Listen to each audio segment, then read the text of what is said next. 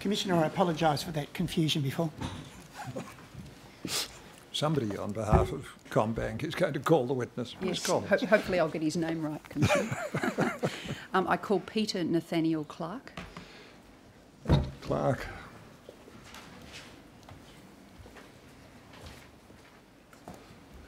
Mr. Clark, can I ask you whether you would prefer to make an oath or take an affirmation? An affirmation. Confirm the witness, please. I solemnly and sincerely declare and affirm that the evidence I shall give will be the truth, the whole truth, and nothing but the truth. Thank you, Mr. Clark. Do sit down. Mr. Clark, your full name is Peter Nathaniel Clark. That's correct. And your business address is 201 Sussex Street, Sydney? Yes.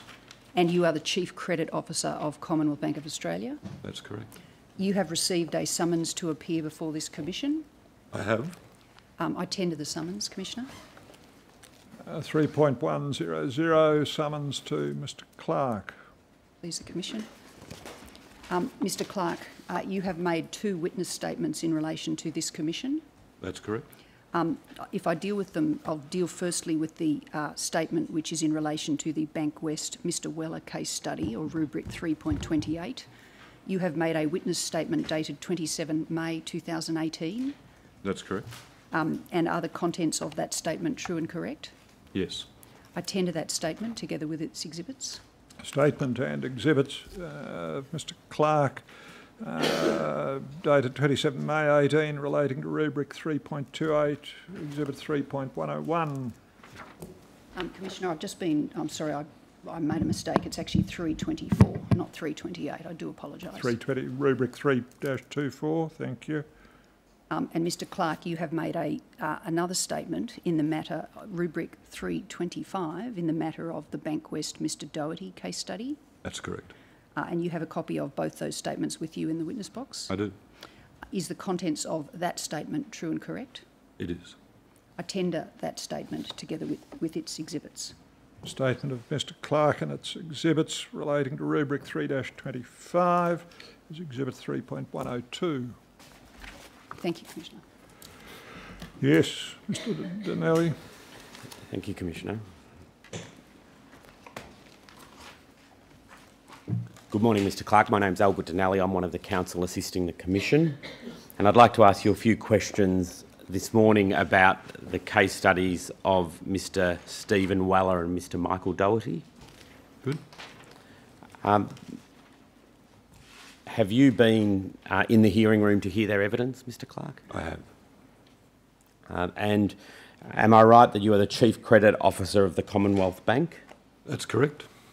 And you've been in that role since March 2014? That's right.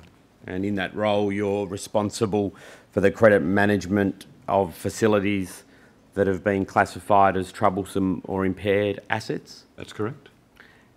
And you're also, in that role, you're responsible for a group within the bank called Group Credit Structuring, is that right? That's right. And am I right that Group Credit Structuring some time ago merged with, or CAM, Credit Asset Management of BankWest, became part of that, is that right? That's right. In your statements, you've given evidence in response to the circumstances, in your 2 separate statements. One, you've given evidence in response to Mr. Weller's then outline of evidence and Mr. Doherty, is that right? That's right. And did you have any personal involvement in either of their cases at the relevant time, Mr. Clark?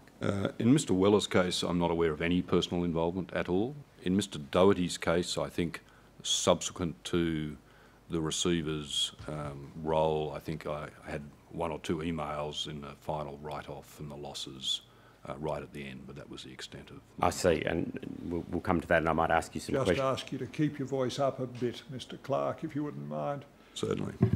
Thank you. So aside from those matters, which we might touch on, aside from those matters, your evidence in respect of both these former BankWest customers is based on your review of the relevant material, is that right? That's right. And discussions you've had with other people?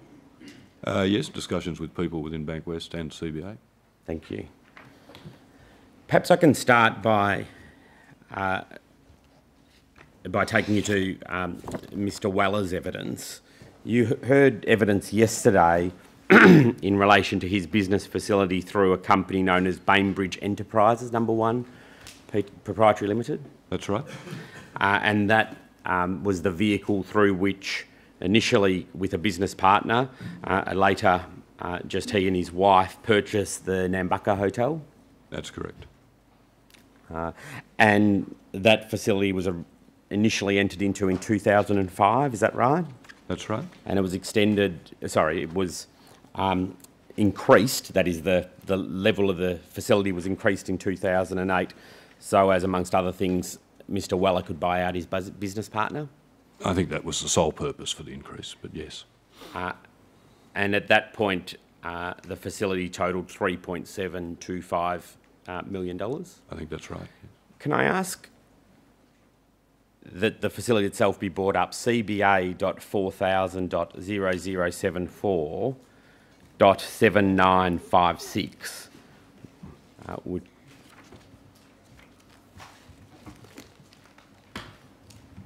And this is the facility that was entered into in 2008, is that right? It looks like it. I can't see dates on it. But May assist you if we go to the signature block, just so you can properly identify it.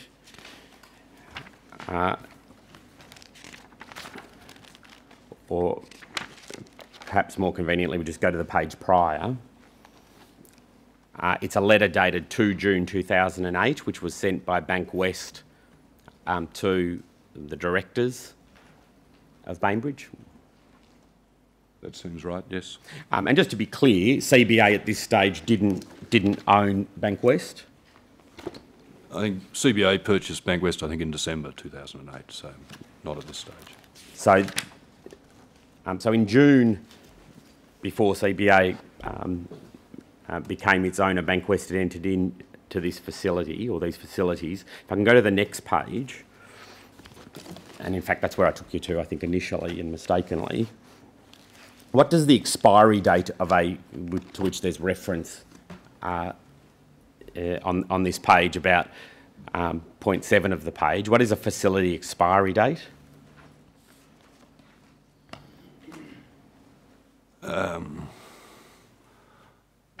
Well, it's when the facility finally expires, is due to be no more. I'm not quite sure how I can explain an expiry date. It is what it is.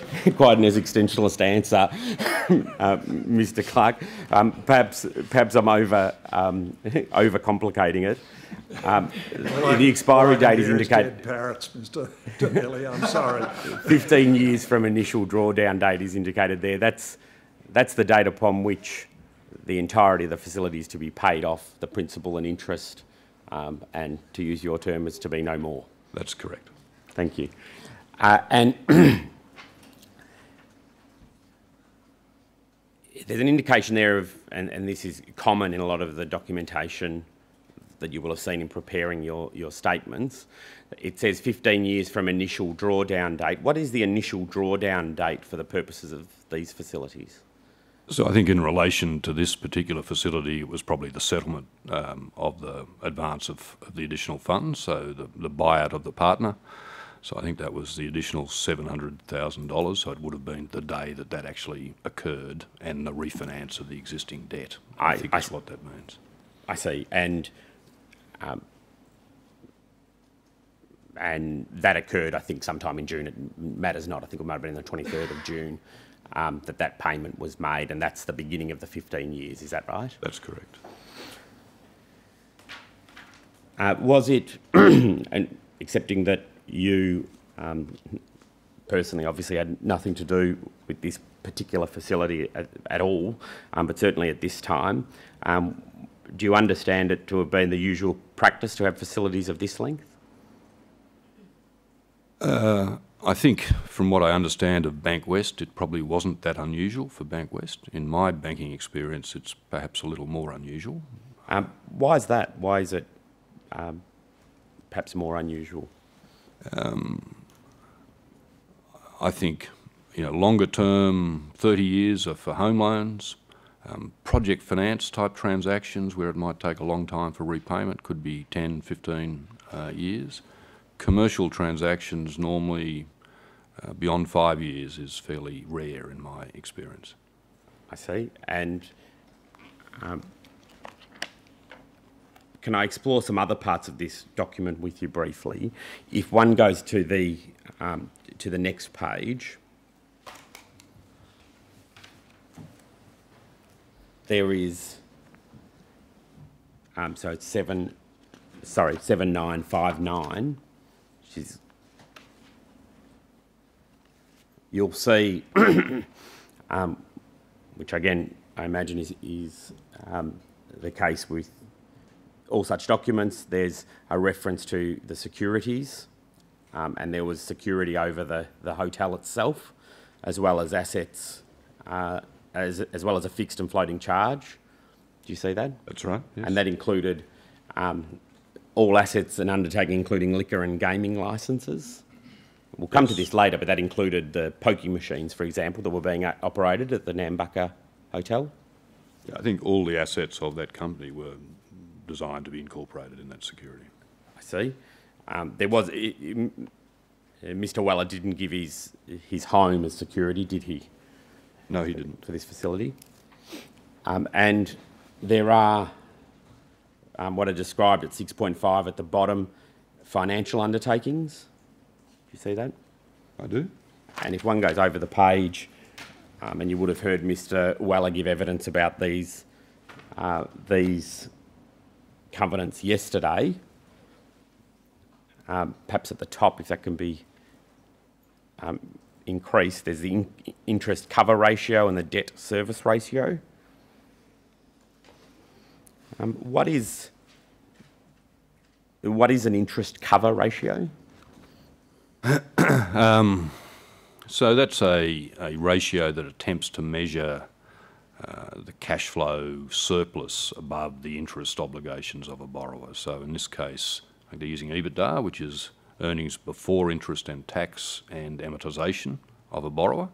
So it's a proxy for pre-debt servicing cash flow divided by interest. So an ICR above 2 times suggests the business generates 2 times as much cash as is required for interest payments. I see. And what's the purpose of that covenant from the bank's perspective? I think it's part of prudent management by the bank of the credit exposure that it's written. It sort of allows it to compare the performance of the business to the forecasts and the expectations. I think it also is useful from a borrower's perspective as to how he's tracking. If his ratio is performing above that level, he can feel comfortable, I think, in how his business is actually operating. And then the debt service ratio, can you explain that? So that's similar. The numerator, I think, should be CFADS, not CAFDS. I think that's a typo. But CFADS is cash flow available for debt service, which generally takes EBITDA, adjusts for working capital movements as well to try and... EBITDA is more an accounting construct. CFADS is more a cash flow, attempt to more accurately measure cash flow. So CFADS is used as a proxy in that sense from EBITDA, and divided by total debt service, which includes interest plus scheduled principal payments. So that's the entirety of the debt service obligations of a borrower over the period of time that we're talking about. And does it have a similar purpose to the purpose of the interest cover ratio? Yeah, so it includes the total debt service, obviously, is a higher number because it would include any scheduled principal payments, so that's why the ratio is slightly lower. And excuse me, and each of them have a requirement of 2, in this case, respectively, 2 times and 1.5 times. Are those ratios set, or are they worked out on a case-by-case basis, in your experience? I think the answer is probably both to those. So I think in some particular industries there may be a policy around requiring particular covenants and particular level of covenants. In others there may not be those requirements, but I would suggest that prudent banking would suggest these are probably a good idea to have these type of financial covenants. And in fact, well, are they part of business loans currently offered by CBA? Yes. And essentially your evidence as to their purpose is essentially it gives it evidences the health of the business and relevantly the ability to pay off the relevant facilities. That's correct. And if you breach if one breaches one of these, that's a breach of the facility. In this case, yes. In the same way that if you fail to meet a payment, that's fail to meet an interest payment or an interest and principal repayment, that too is a breach. They are both breaches. I think the importance of the two probably would be treated differently by a bank, but they are both breaches generally. Why would they be treated differently by the bank? So I think failure to meet a payment of interest or a scheduled payment of principal, or failure to meet the amount owing at the expiry of a loan, I think is seen as a fundamental breach of the terms of the contract. The financial covenants we just talked about, ICR and DSCR or DSR, are more indicative of the financial performance. I think they're seen as guidelines. They may, legally may well be breaches of the loan contract, but I think it's very rare in my experience for a bank to actually call a default and demand repayment as a result of a breach of one of these ratios alone. And you're aware that during the time that Mr. Weller had his facilities with the bank, he did indeed breach the ICR and or DSR ratios on a number of occasions? Yes, I did see that. And you're also aware, however, that he never breached any of the repayments that were owing during the course of the facilities? Well, I'm not sure that's actually correct, Mr. Donnelly. Well, I think there were significant payment breaches at the back end of his facilities. That was after the period that the bank said that the facilities, though, had expired, hadn't they?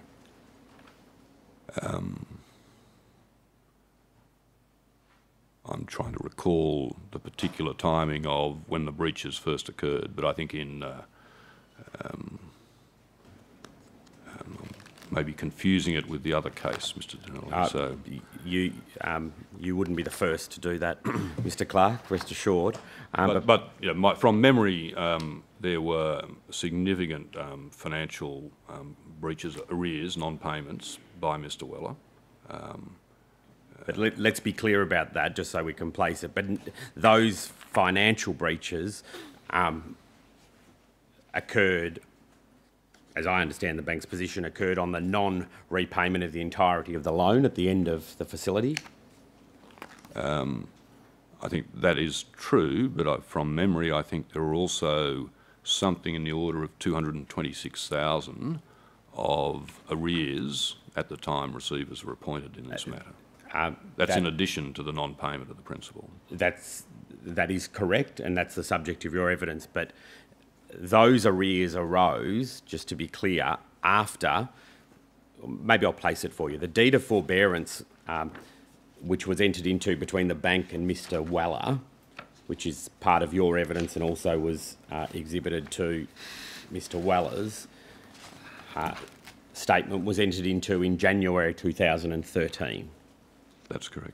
And the $226,000 of arrears to which you refer when the receivers were appointed were as a result of breaches, sorry, I withdraw that, were as a result of payments being failed to be made after that date. You've jogged my memory, Mr. Donnelly. So I think the facility expired around the 10th of January. It did, 2013. And so those breaches were after that time. That's correct. You're right. So to return to the initial question, during the course of the existence of the facilities, and they changed in time, and obviously I'm going to ask you some questions about the length of the facility in a moment, but during the course of the facility from this date until January 2013, that is immediately before its expiry, there were no monetary defaults on the loan. I think that's correct, yes. And in fairness, as you've said, you did say, however, you answered affirmatively that there were a number of non-monetary defaults. After that time. Sorry, the non-monetary defaults happened during the course of the facilities. Non-monetary defaults? That's right. Yes. But no monetary defaults. That's correct.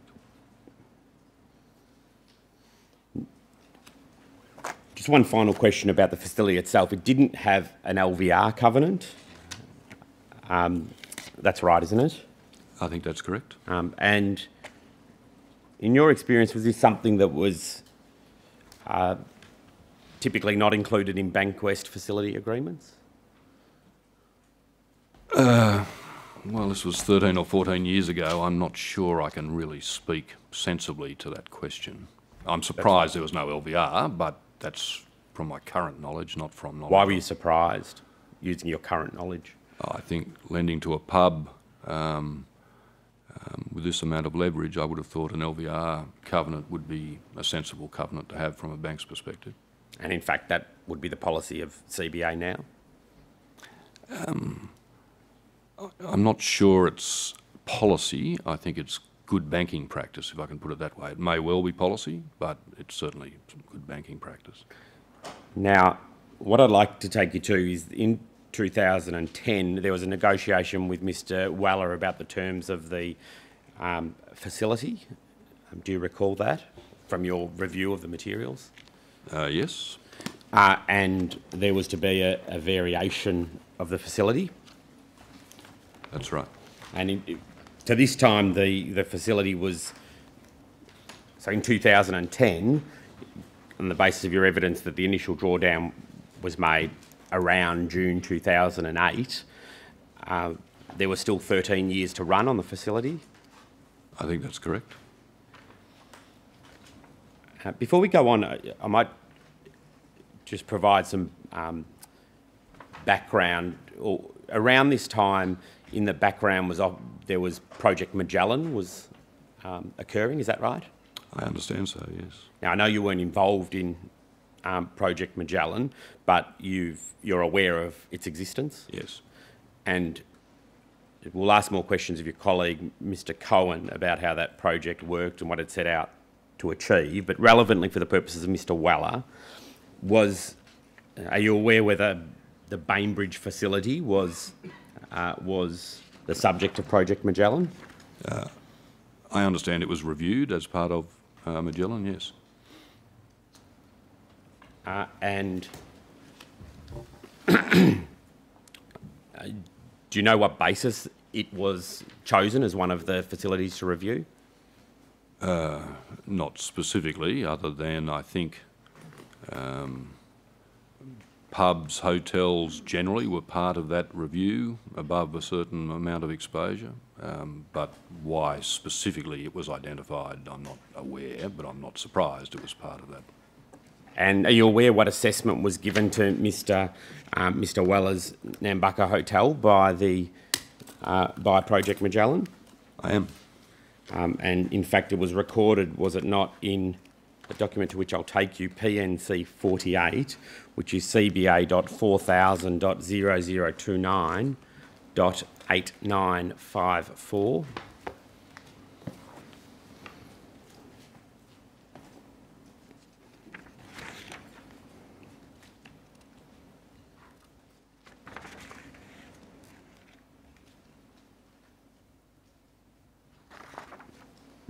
What's this document, Mr. Clark?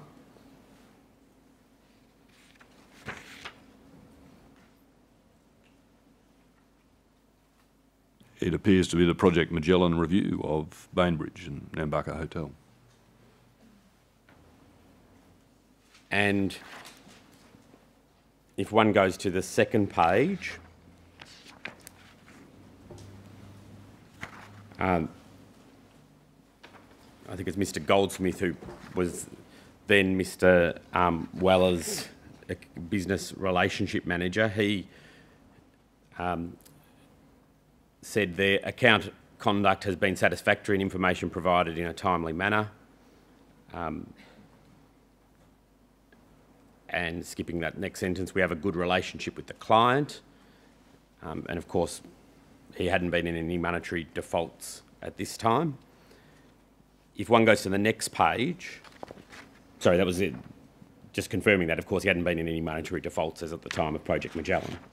I think that's true. And if then there was the review panel, sorry, the review that in this case was done by Ferrier Hodgson. If one goes to the second page of that,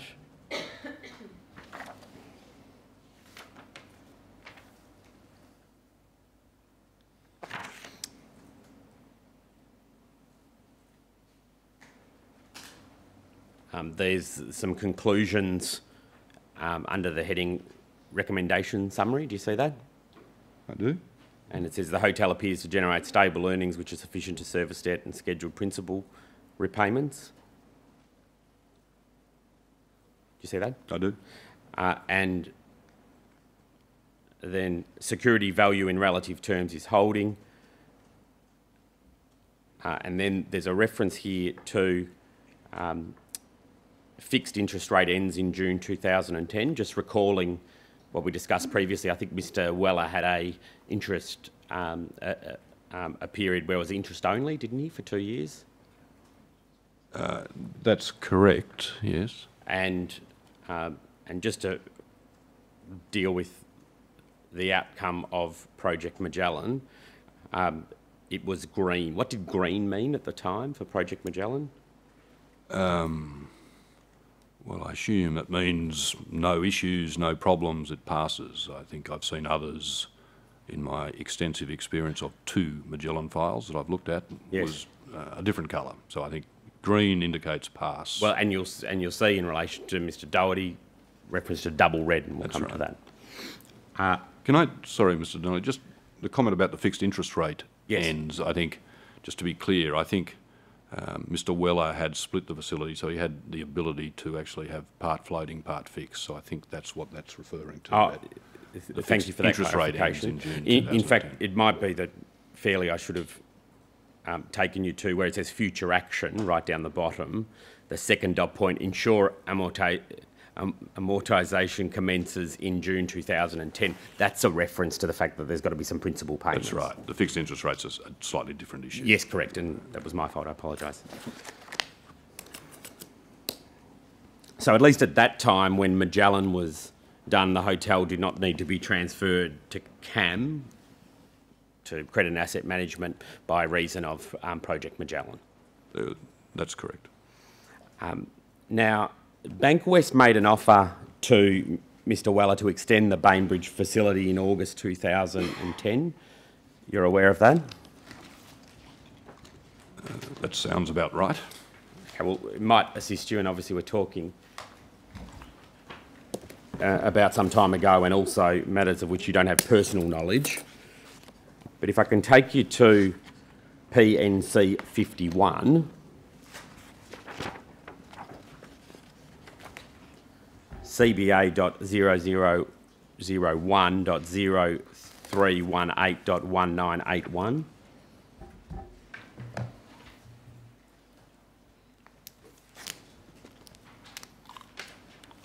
What's this document,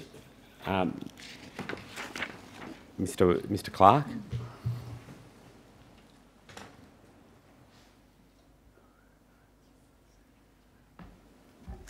Well, it appears to be exactly as headed, credit risk, a facility amendment, so that's a paper from the relationship team to credit normally for approval of some amendments. I see. And what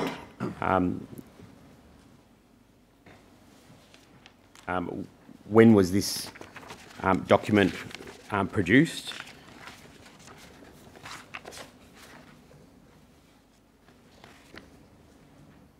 I think, Mr. Donnelly, I might need a little more help to answer that question. Yeah. It doesn't seem to be on the face of the document, unless it's and in the body of it. In your statement, you say, if you'll bear with me,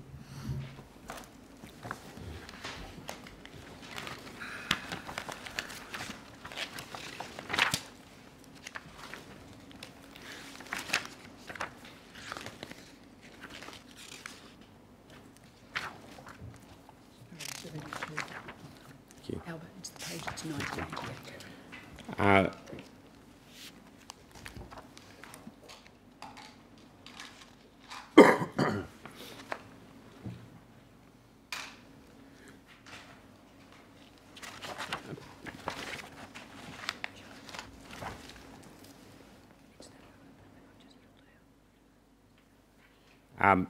In July 2010, so just to place this, this is about to be the period after, it's about 2 years into the facility, and this was prepared by, if I understand it correctly, the business relationship manager, Mr. Goldsmith, in light of the forthcoming expiry of the 24-month interest-only period.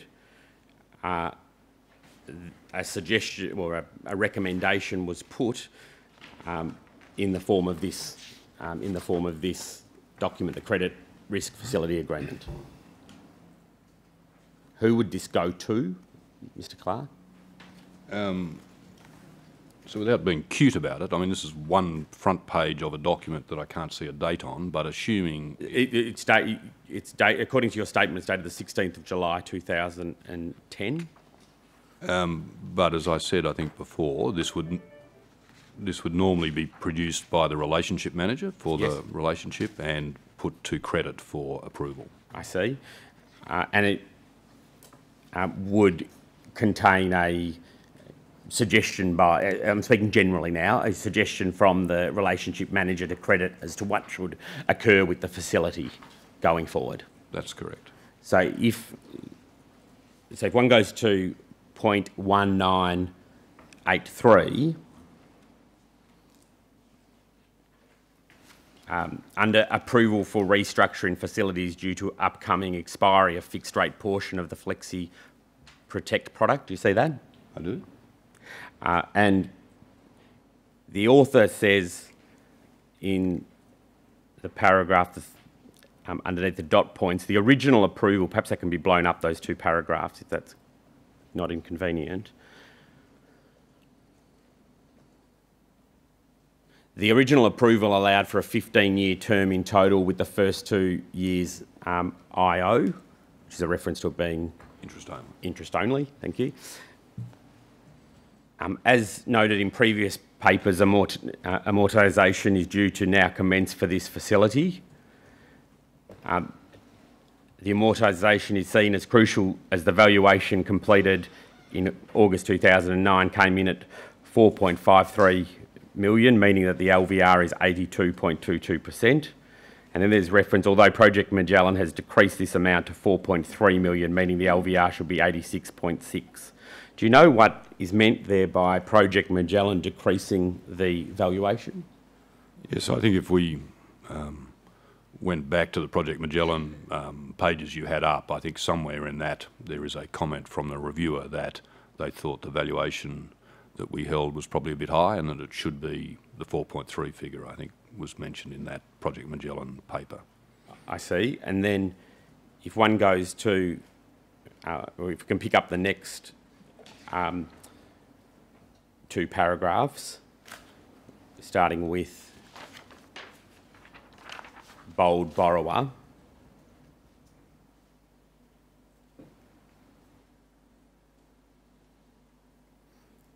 So then this, this is preceded by, we seek business credit approval for the Flexi Protect facility to be closed and our TAE to be restructured as follows. Now, then there's a reference to the facility, the size of the facility, and that the term be 13 years. Do you see that? I see that. And a reference to the commercial advance product rate being used plus a margin of 2.74%. Do you see that? I do. And then a bullet payment. What's a bullet payment, Mr. Clark? So that's when a facility doesn't fully amortise over its term and there is an amount left at the end. So an interest-only 5-year loan of $100 would have a bullet payment of $100 at the end, effectively the same amount. A facility that amortised, to half over its term would have a bullet payment of half the amount left at the end. So that's what the bullet refers to. And there was a realisation then by both the bank and by the client, by Mr Weller, that, or at least perhaps I can quote what's said in the paragraph preceding that, our client, Stephen Weller, believes, and we agree, that they, being the owners, would not be able to service this facility without placing undue pressure on the business, thereby affecting both our serviceability and security position. So that was a relevant factor in deciding what would be the appropriate facility going forward. Yeah, I think to put it in some context, if I could, this facility originated at a smaller amount in 2005 as a 2-year interest only with 13-year repayments. We are now, I think, in 2009 or 2010, there's been no principal payments over that period of time. So effectively it's grown and that interest only period has been extended and rolled. At origination, the fully amortising was going to be about $30,000 per month on the original facility. The calculation in this document, I think, is something in the order of $39,000, I think, from memory. That's right. Per month. So, you know, higher than it was back in 2005 was the estimation, but the facility is larger. But Mr Weller is not comfortable, and the business agrees, I think, that that's too much for him to pay to fully amortise. So that's why this bullet structure was proposed to accommodate that. Now that wasn't put to, that offer that was discussed here wasn't actually put to Mr Weller, was it? I'm not sure whether that was actually put to Mr Weller. I think there were a series of negotiations and counter-proposals and comings and goings, if you like, before a final agreement was reached. In fact, if I can take you to the next document, see PNC 52, CBA.4000.0075.1407.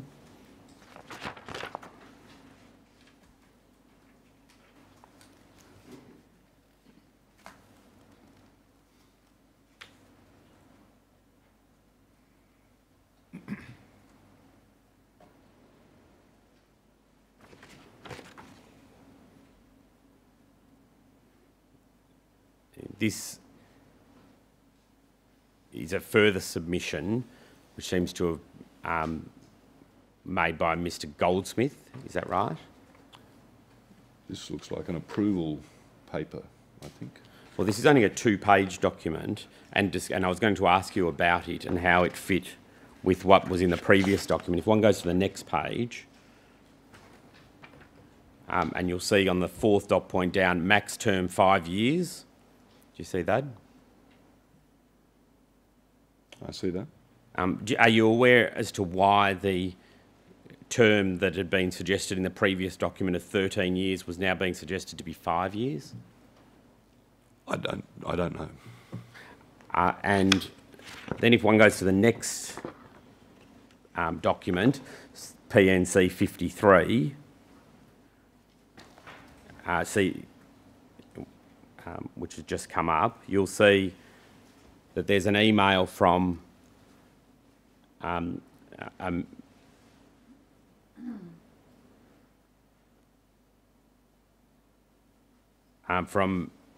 Greentree to Gary Goldsmith, who is the person who put in those submissions.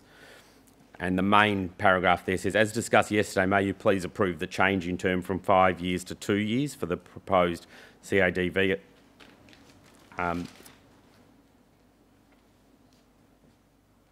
So this suggests that the term was being then approved down from 5 years to 2 years. Do you see that? I do see that. Do you know why that change was being made? I don't know. As I said in response to an earlier question, there was lots of toing and froing conversation with Mr Weller. I don't know whether this was in response to that or not. Look, there were discussions with Mr Weller, but just to be clear though, at this point there hadn't been anything put to Mr Weller yet. Are you aware of that? Not specifically in terms of the timing of when that happened. Well, the first offer that Mr Weller received, which is the one upon which he gave evidence, which you heard that he was unhappy about the length of the term, was sent on the 4th of August 2010. My question to you is,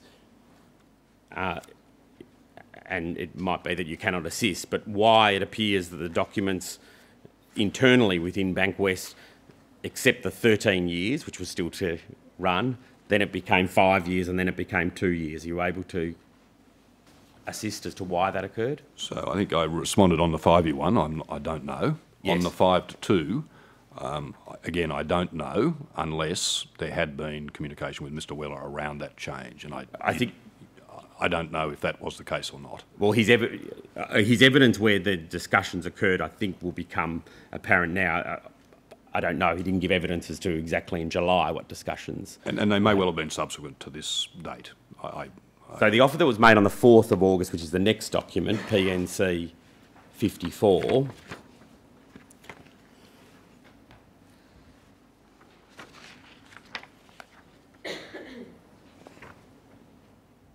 you've seen this document before. This is PNC in preparing your statement, of course. This is the variation that was sent. And if you go to the second page, one sees that the facility expiry date there is 24 months from the initial drawdown date. Do you see that? I do. Now, you heard then the evidence of Mr Weller yesterday about the discussions that occurred, and I won't take you to the emails unless you'd like me to, but there was discussion then in emails between him and Mr Goldsmith about why there was why the period had been shortened from 15 years to 2 years. Do you recall that? Do you recall those emails that Mr Weller referred to? Well, I have a general understanding of that conversation and that communication. I mean, I can take you to them if you wish, but you have them in your statement. Yeah. And in essence, I think it's fair to say that Mr Weller said the original documents noted the expiry of 8 June 2023 and inquired why that wasn't the case. And then there was some email correspondence about that. And presumably what then occurred is that Mr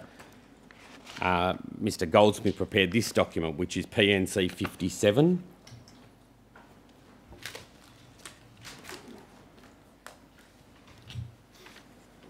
Now, this is a BankWest credit risk form. Do you see that?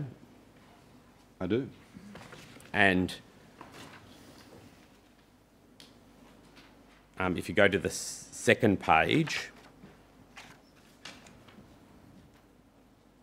under the heading margin, it says the current margin for the client is 2.24%. You'll recall that figure is the figure from the facility, which is the margin. And there's a reference in our letter of variation, this was increased to 3.19. In our discussion, the client asked we consider a margin of 3%. Now, I didn't take you those emails, but that was part of that email correspondence as well. However, to do this, it is not possible to meet clients' requirements for the original loan term to be detailed in the new LOV. And then there's reference to the attachment. But can I take you to the next page where, having set out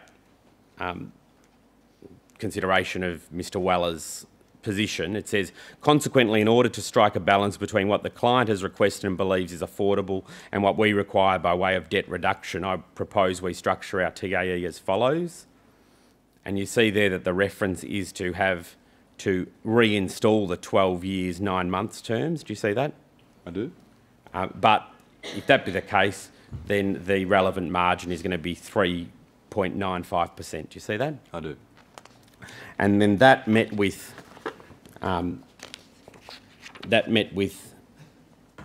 some concern. You heard the evidence that Mr Weller gave about that. Sorry, I should say that was sent then in the form of a letter of variation on the 19th of October, and that met with some concern from Mr Weller because of the very high margin that was to be imposed. Do you recall that evidence? I do. So then the next stage, and this obviously what is happening then in terms of the next iteration, is Mr Goldsmith goes back to the same body by way of a further version of this document or a further update, PNC 60.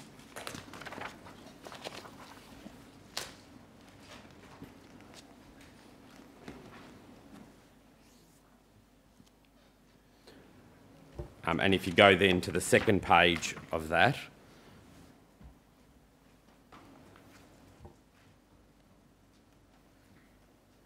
and under the heading Term of Facility, as noted previously, client wanted to have the original term reiterated in the new LOV. Despite my advice that due to LFTP considerations, what's that again, Mr Clark? Again, it's a slight typo, so it's LTFP is what it should be, which is long-term funding premium. Considerations, the pricing would increase. The client was adamant on this point. However, following production of the letter, he now understands more fully the effect of the, I think you would say it's LTFP, 2% for 10 years as opposed to 0% for 1 year, and has requested we amend the term from 1 year to 1 December 2012. Do you see that? 2010, yes, I do. And then there's a reference in the next paragraph to, given our preference for facilities over a short term and our desire to review performance of the hotel in 12 months to increase both payments and step-up ratios, I see that a 12-month term is a perfect fit and will be a benefit to BWA and consequently recommend approval. You see that? I do. Where there's a reference to our preference for facilities over a shorter term, what does that mean? I think that's just a general banking comment that longer tenor comes with longer risk, and so bankers always prefer shorter tenors if possible. Why is that? Well, I think the longer the term of the commitment you make to a client, the higher the risk involved, because over time more things can happen, more things can go wrong, and so shorter tenors associated with, there is risk associated with longer tenor, and so bankers prefer shorter tenors. There's less risk involved. And you'd accept though, wouldn't you, that from a borrower's point of view, factors might militate in favour of having a longer term facility as well? There are some conflicting views between borrowers and bankers, yes. And well, Mr Weller certainly would have preferred a longer term, wouldn't he? Well, we offered a longer term to Mr Weller, which he said he want, and so we made that offer to him, but the long-term funding premium associated with that made the pricing unattractive to him, and he, in the end, I think was preferred to go with that 1 year tenor with the lower pricing.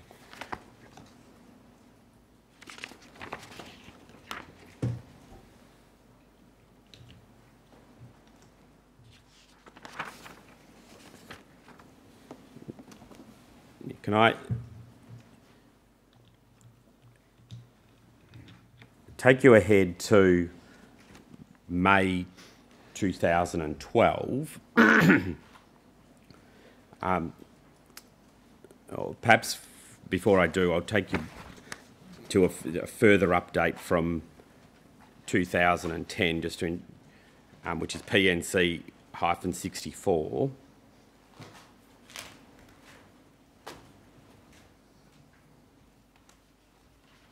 Before I come to this document, and one of the other things about a shorter term is, of course, it also increases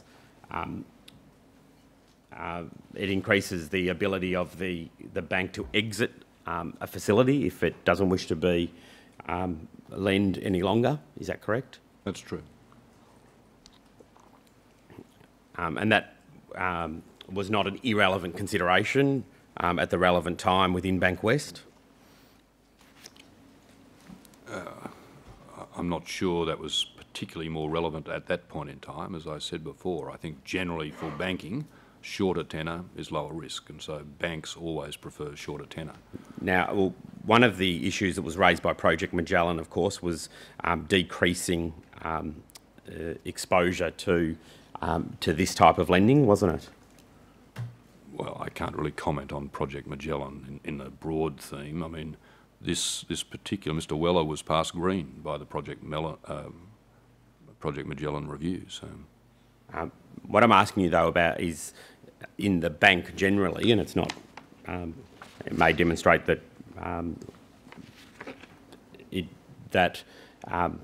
if you can't assist me with Project Magellan, that's fine. But within, is it fair to say that around 2010 there was a desire on the part of the bank to look very carefully at its business loan book and carefully manage its exposure?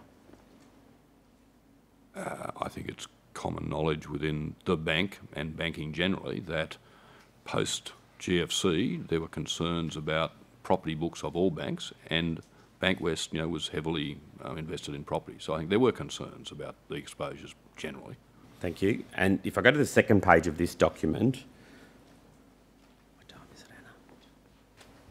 Anna?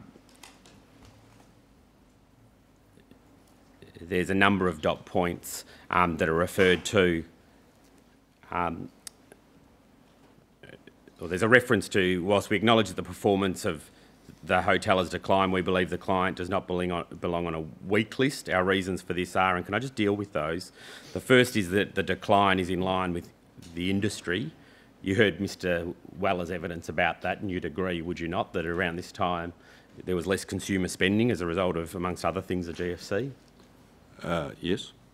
And the facilities due for amortisation and term for facilities is 12 months, so any exit could be looked at then. Do you see that? I do. And if it had been still a 15-year loan, of course that that would not have been available in the same way. Is that right? That's correct. And there's reference to the client has a first-class servicing record to date with BWA. Do you see that? I do. Management position considered very strong. And client has a good record with regards to provision of information in a timely manner. Do you see that? Yes, I do. And you'd have no reason to doubt those statements, would you? I don't. Now, in 2000, if I jump ahead, as I said I would, to May 2012, the file was transferred to CAM. Are you aware of that? I am. And in fact, part of your evidence at PNC 96 is and what's called an inward transfer credit paper. Do you see that? I do. Are you familiar with such a document? I am, yes. You would. Did you see the evidence of your colleague, Mr. Perry, earlier this week? It matters not, but he gave some evidence about this. I heard briefly Mr. Perry's evidence. I haven't seen the totality of it. So. Well, he gave some evidence about this, but I'm right to say, am I not, that an inward transfer credit paper is when the file is transferred to credit and asset management? That's true.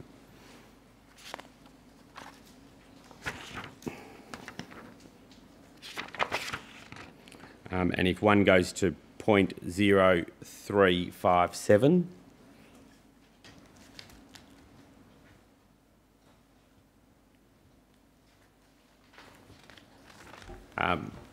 the reason for impairment, it says the only shortcomings we can see are as follows: decline in trade of the hotel, and this would have an effect on the valuation of the hotel. Do you see that?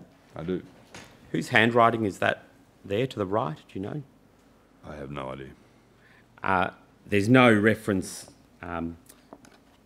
There's no reference to the fact that Mr. Weller wasn't able to pay at that time all his interest and principal repayments as they fell due. If the question, I'm not sure it was, but if the question was, had he been unable to make any payments, I think we've agreed that that wasn't the case. He had made all his payments. If the question was, was there an increased concern about his future ability to do that, I'd look at the last column in this document, where EBITDA at 286 is getting very close to the actual level of interest payments, and so I think there would be a concern about the ongoing ability to meet his payments. And in fairness, the person in handwriting said, what about decline in trade's effect on ability to repay loan? There might have been some concern about what might occur in future, is that right? Yeah. Now, you heard evidence from Mr. Weller that... Sorry, just Mr. Donnelly, sorry, just to be clear about that, the decline appears to have happened not to an extent already where he couldn't meet his payments, but the decline in trade had already occurred. This wasn't a future forecast, it seemed to have actually started to deteriorate over a period of time. I see.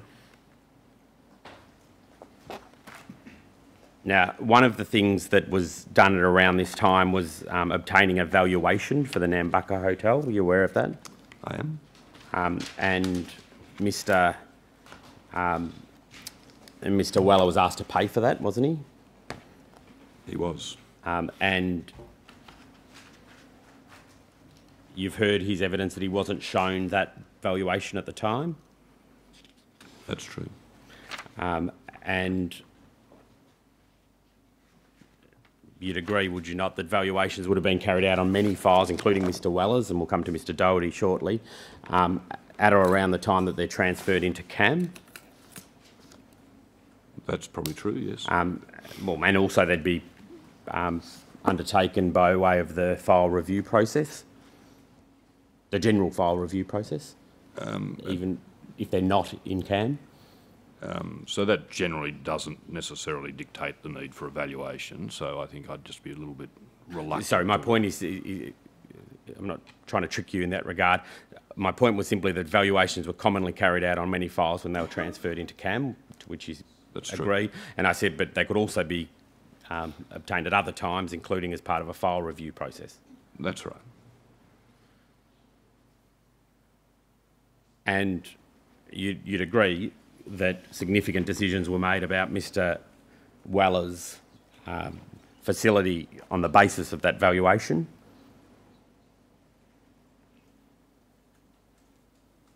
I'm not quite sure what you mean by that. My question is, as you know, the facility wasn't renewed, and one of the reasons that was given for that was that there was a breach of the LVR covenant. Is that right? I think there were probably a number of reasons the facility was not renewed. I think the breach of the LVR covenant, I think as we've talked about through the history of Mr. Weller's relationship, he breached many of those financial covenants along the way.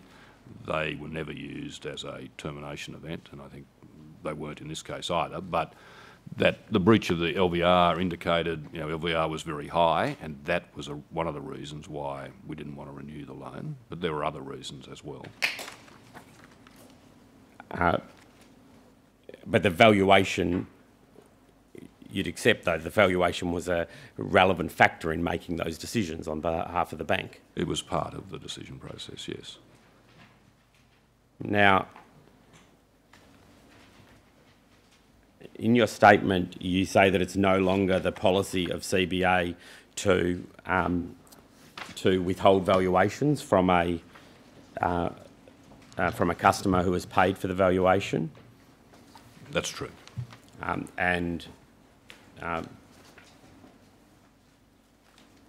That policy, if it had been in place at the time, would have been breached by what occurred in this case to Mr. Weller? That's right. There was not, the same policy didn't exist at that point in time. This has also been an issue that has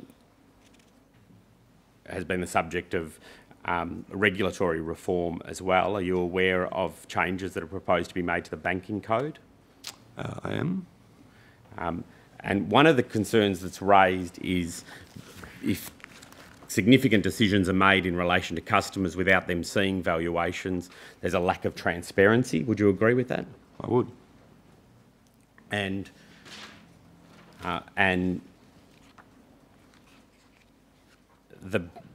perhaps I can call up the code, the proposed final version of the code. We heard some evidence about this from Mr. Curry last week. WIT.0900.0003.0290.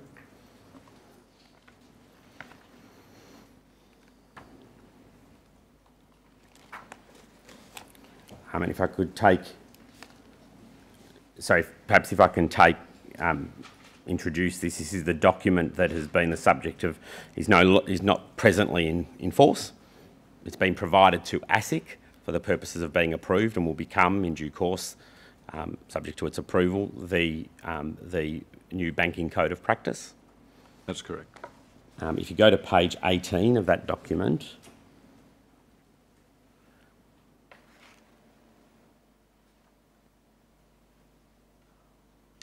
it's 18, please, which is chapter 24. You see here that there's a reference to our processes in relation to external expert valuations will be fair and transparent. Do you see that? At 88. I do. And at paragraph 90, we will provide copies of property valuations and valuer instructions, open brackets, except where enforcement proceedings has already been commenced. Do you see that? I do. There were no enforcement proceedings in... Now, I'm obviously asking you about this, Mr Clark. I'm not saying this was in place. It's not even in place now. And, in fact, what I'm going to say is that even if amended in this form, it wouldn't apply to Mr Weller because his borrowings were over $3 million. I think CBA's policy, irrespective of that, would be, going forward now, we would still provide the valuation to him.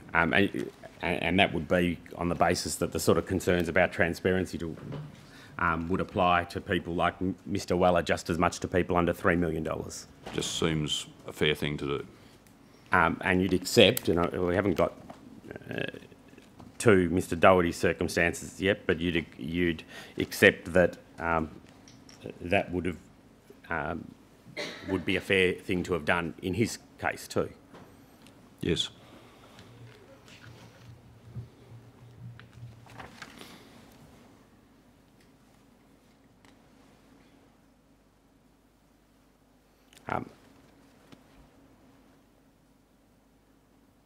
A deed of forbearance was entered into in... Thank you. We no longer need that document. A deed of forbearance was entered into in January 2013, you'll recall. That's right.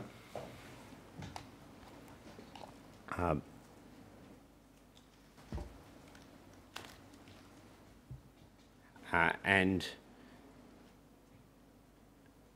I'm asking, in your experience, is it common for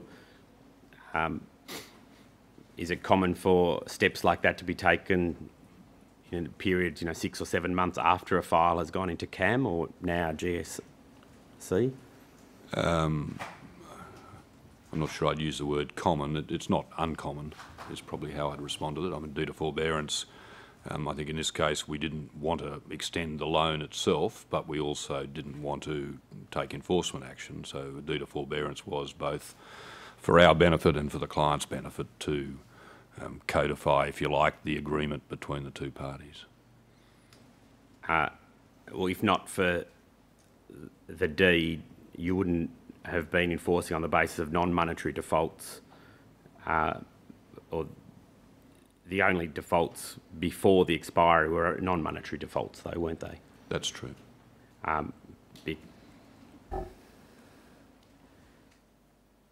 And BankWest first met with Mr Weller and his wife in September 2012, and the deed of forbearance was entered into in January. Again, was that, in your experience, expeditious or normal, or how would you describe that period of time? It's very difficult to respond on timing. I mean, what were the circumstances, what was the availability, what was the relationship like between the parties? If the question is related to the deed of forbearance being provided to Mr Weller on the 8th of January when the loan expired on the 10th of January, that doesn't seem very... the timing of that's unfortunate. That doesn't seem very, very fair. Can I ask you a couple of questions before we come to Mr Doherty? There's evidence from one of your colleagues from BankWest, Ms Taylor, Sinead Taylor, which sets out the current standard forms that are used in relation to business lending by BankWest Are you familiar with what's used by BankWest as distinct from CBA?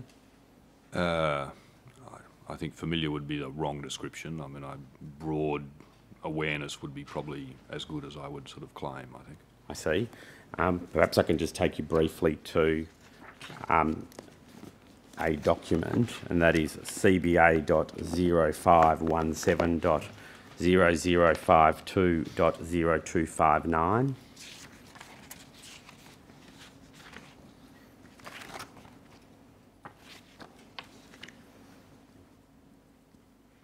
Now, this is some correspondence that have been written by BankWest to ASIC.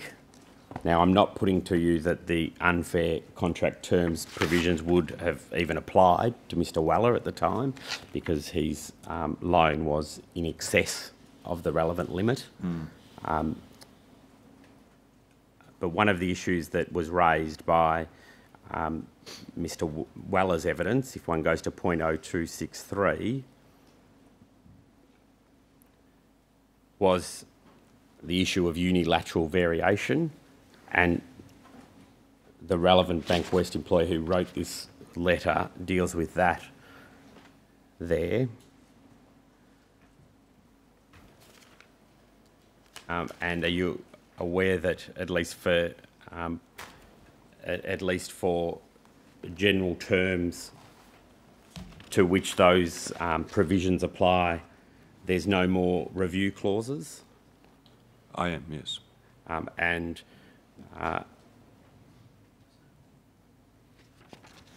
there's also amendments that have been made to the unilateral variation clause 18.21.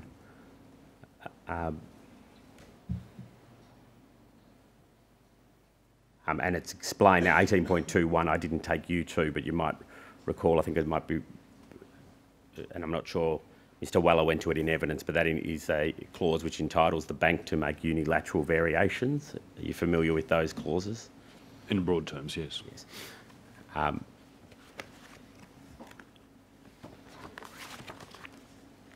And have you had any involvement with this particular project of updating standard form clauses?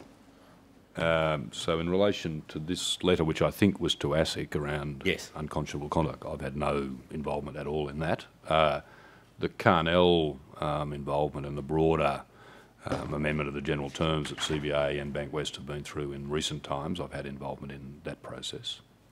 And in your own view of, in your own experience, the changes in relation to unilateral variations, is that something that has a positive impact on the treatment of customers?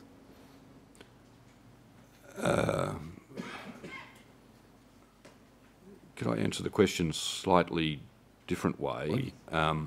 I think unilateral rights to change the terms and pricing absent any sort of evidence of credit deterioration or other things like that, which is why I like financial covenants, because that's sort of evidence that you can use, I find hard to justify. That's a personal view. I think we've recognised that below 3 mil, but I'm not sure it's particularly different above that. But as I said, that's a personal view. And in fact, you might say that Mr. Weller's circumstances weren't that significantly different from someone under $3 million. It was one property, it was one business that he was running, yet a limit of $3 million would have meant that those sort of protections aren't in place for him. But I don't think the unilateral changes were an impact on Mr. Weller. I mean, I think that's quite different. I think in Mr. Doherty's case, that might be a factor that you will probably take me to, but in Mr. Weller's case, I don't think they were relevant or used at all. Because? Can you expand your answer? We didn't make any amendments or any changes relying on those clauses. The changes that happened were as facilities were renegotiated and renewed. I'm not aware with Mr. Weller that we actually triggered a pricing increase or a change to the terms unilaterally relying on those clauses. Thank you. Can I ask you some questions now about Mr. Doherty? You've heard, you were here in the Commission, I think you said you were here when Mr. Doherty gave his evidence this morning. That's right. And in fact yesterday evening as well. That's right. Obviously, this is a complex case, and we won't be able to deal with all of the issues that arise, but I'd like to take you to some aspects of it, if I may. The facility to fund the hotel construction was entered into in, I think there might be some dispute as to the exact dates, but it was either 2008, 2009, in any case before the construction commenced, is that right? Some of the construction may have commenced. Some initial work perhaps was funded by the company before the loan was drawn down, but fairly close to the start, I think is correct.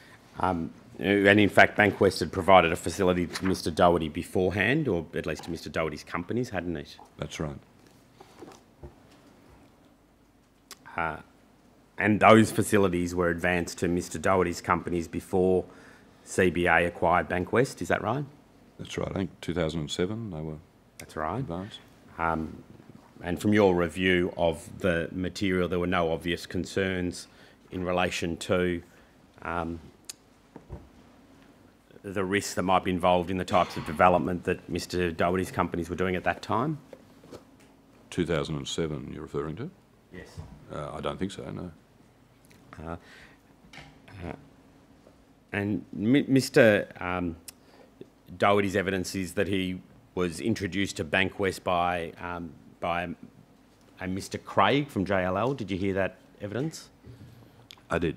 Is that a common way in which business is brought to BankWest or in fact to CBA? I think both consumer and business banking brokers are involved, and I think effectively that gentleman was performing a broking type role.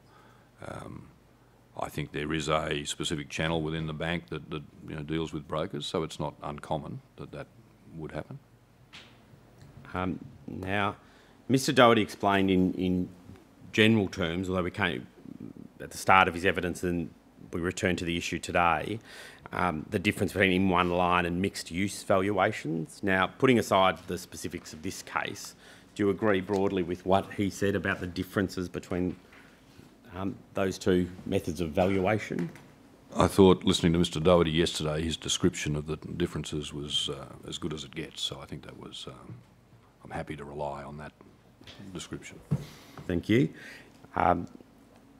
And you, no doubt, from your experience, are aware of the differences, the difference between those two forms of valuation? I'm a lot more aware of the differences today than I was a few weeks ago, but I am aware, yes. Now, do you know of, no doubt you do know of Knight Frank? Yes. Do you know a Mr. Page who performed two valuations in 2010? I don't.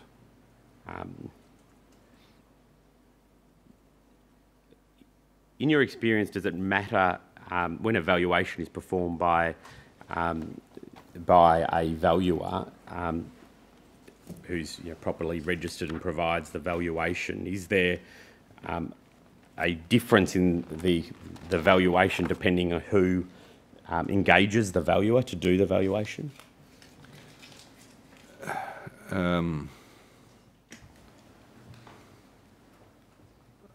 I think banks prefer when we instruct valuers. I think the scope of the valuation is important. I think the extent of it, the scope, I think is, banks have their standard sort of things that they require. I think sometimes clients will get sales valuations, short form valuations, other types of valuations that may not necessarily be adequate from a bank's perspective. Now, Hadley's and in the Collins, the combined development, was valued a number of times between 2007 and 2011. There's just, for present purpose, I want to focus on two of the valuations. There'd been a valuation of the property which Mr Doherty described as a check valuation. You recall? I do recall that, yes. And in fact, I might take you to that valuation. It's at PNC 5, which is CBA.0001.0319.4980.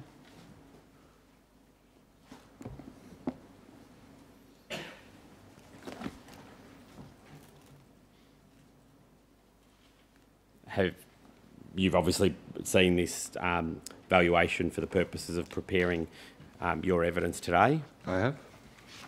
And you recall, if one goes to 0.4984, you'll recall we went to this particular page as a summary with, and I'll ask that the table be blown up if I may.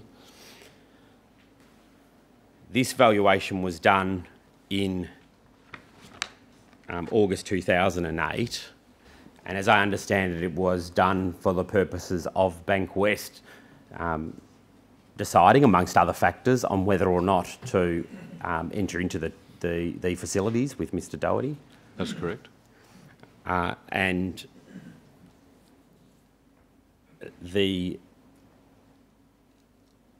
from reading this summary, you'll see that the in one line valuation that was given was $53.5 million. Do you see that? I do. Now, if one looks at there's various other permutations, if one looks at the Collins Street alone in one line valuation, do you see that that is $39.7 million? I do. And you'd agree that if you look at the gross realisation, the final figure, Collins Street gross realisation of lots level 8 as residential apartments, that has a valuation of $49.39 million? I do. Can I help, perhaps, Mr Donnelly? I recall the conversation you had with Mr Doherty around this table, and I agree with where you got to on that. So thank you. 15 plus 49, 74, 75 as a mixed use. I think you might find 64.59 million was Sorry, 64. That, but I agree with that. Okay, thank you. And your evidence, is it not, is that BankWest relied on the in one line valuation for the purposes of determining whether or not to fund Mr Doherty's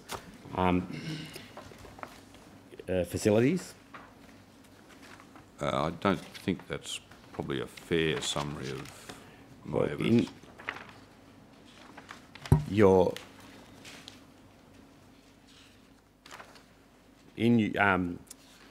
Paragraph 20 of your statement,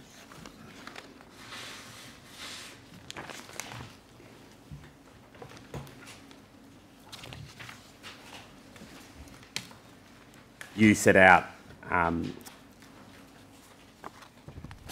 the valuation, or you've summarised the valuation there with the figures that we've just got to and that you've agreed with, $53.5 million and $64.59 million.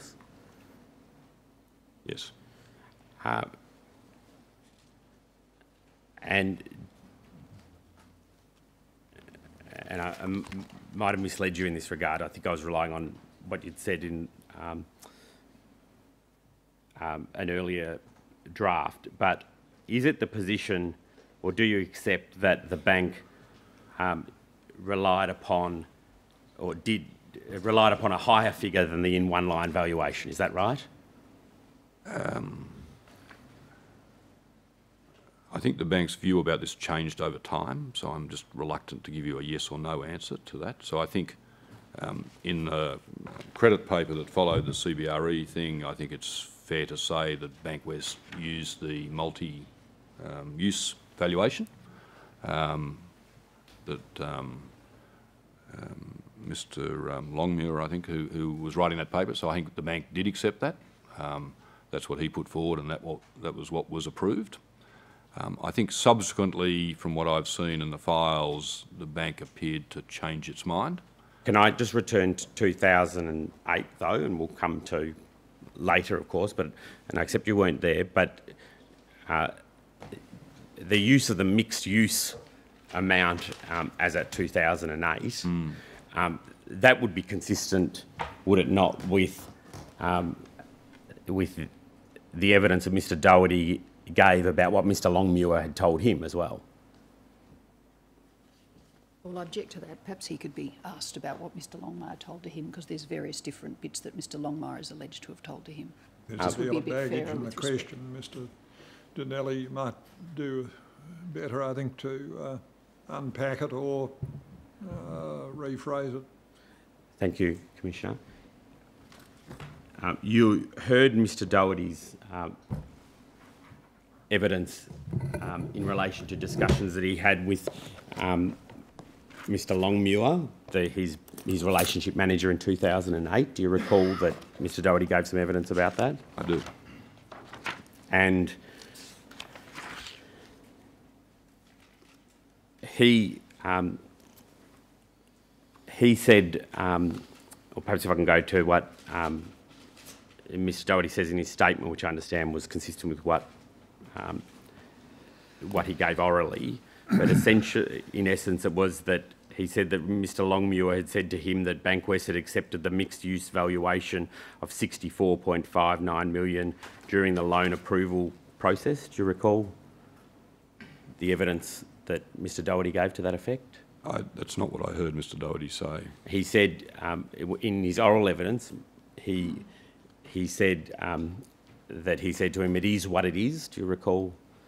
I recall those words, but I think the relevant comment around Mr Longmuir was Mr Longmuir had said if we didn't use that, he would have to go back to credit, which I think is at odds with what I remember in Mr Doherty's statement, where he said if we used in one line, the deal would not proceed. So quite different was my take.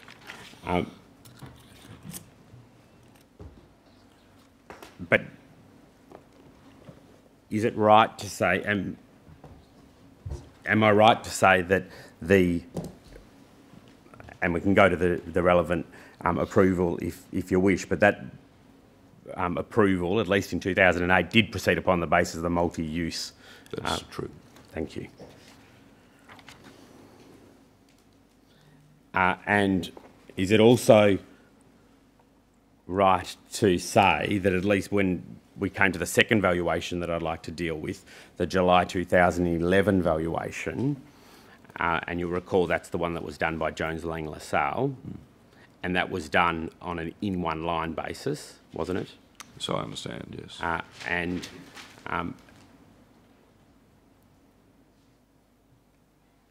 Is it your evidence that the bank, by the time it got to July 2011, took a different view as to what was the appropriate valuation of the properties?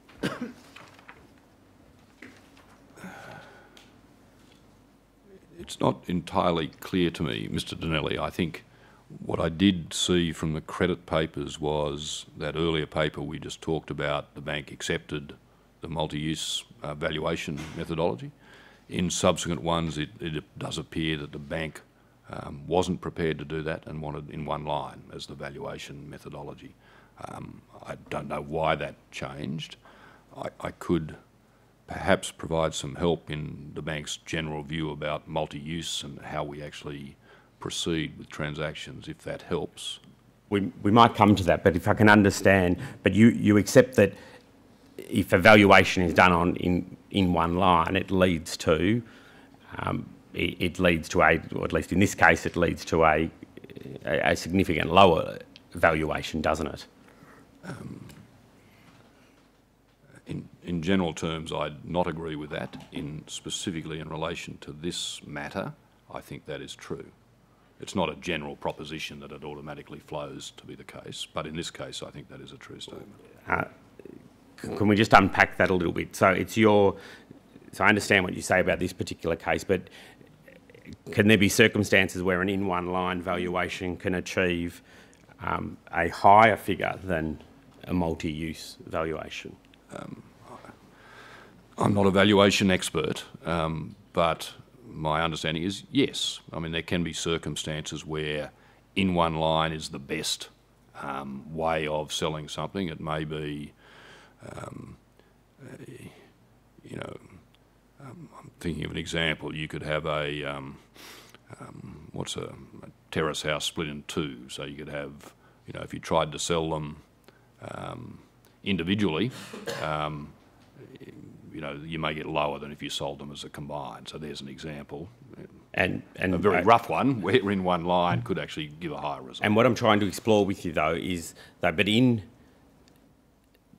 so applying that analysis though, in this particular case though, you would accept that a multi-use valuation would lead to a higher value than a in one line valuation?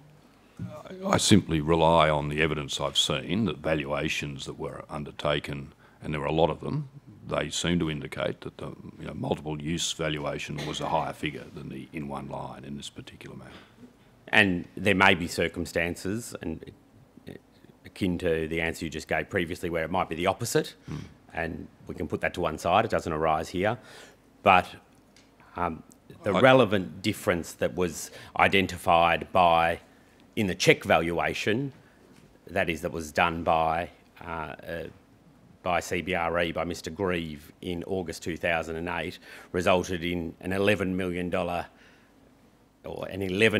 higher valuation if it was done as a mixed use rather than as an in one line. That's right, isn't it? That's what the valuation said, yes.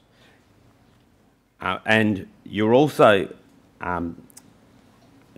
the valuation that was done by JLL, perhaps if I can go to that, is at PNC 22.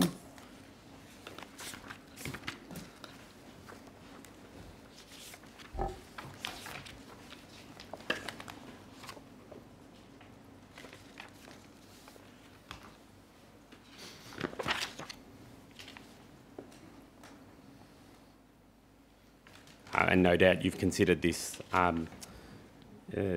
this document for the purposes of preparing your statement? I have. Now,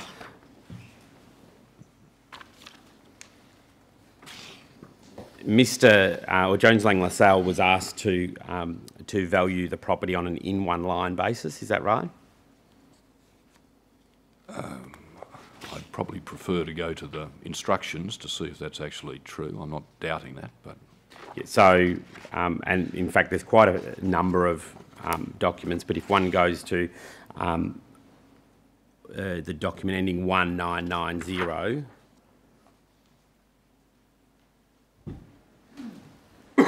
that's the appendices, and you jump ahead 2 pages, you find the letter of instructions and standard terms conditions. And in fact, it might be easiest to do it in chronological order, which means we start from the back. But 1998 are the actual instructions that were provided on the 18th of March 2011.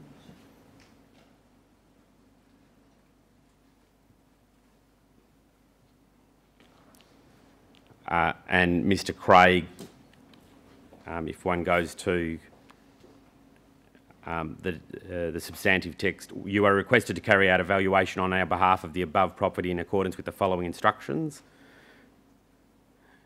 Now, there's no reference, or perhaps I'll take you through it, but the reports to be provided, you see how it's there, it says, please provide 1 original report and 1 copy for release to the client. Do you see that? I'm sorry, where's that? About halfway down the page. Yes, I do. But the valuation wasn't given to the client, was it?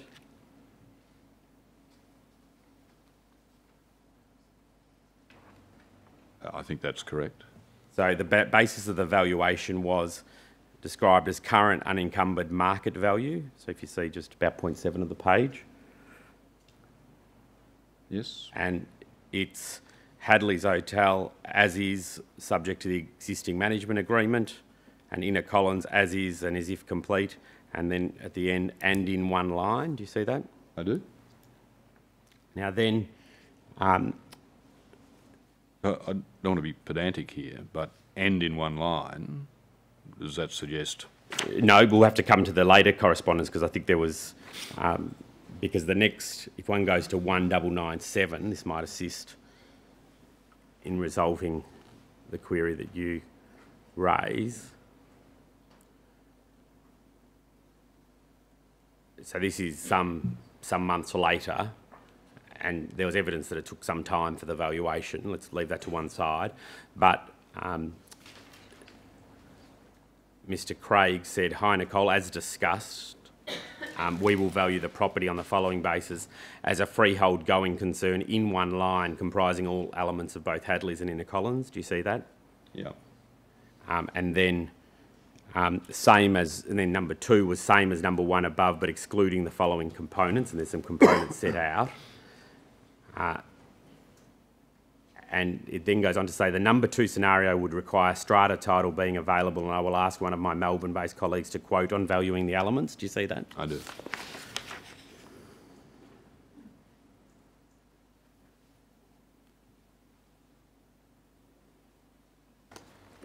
And then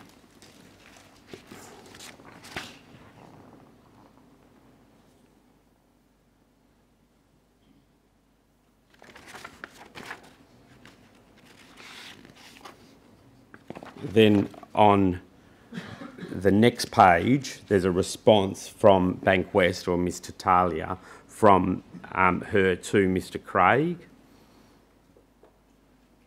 Thank you for your email and time today. Do you see that? I do.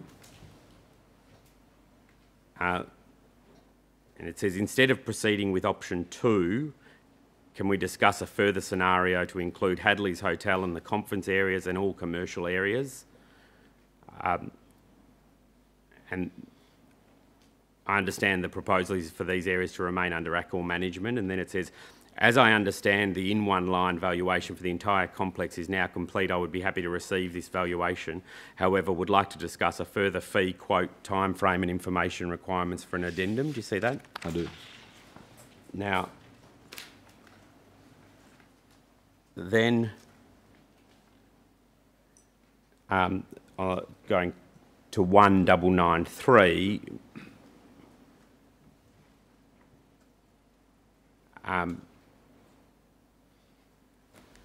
the bottom, Mr Craig indicates before issuing the final report, so this is on the 26th of July, and it was ultimately signed in July, but I don't think our research has worked out exactly the date, although the valuation was produced as at the 26th of July.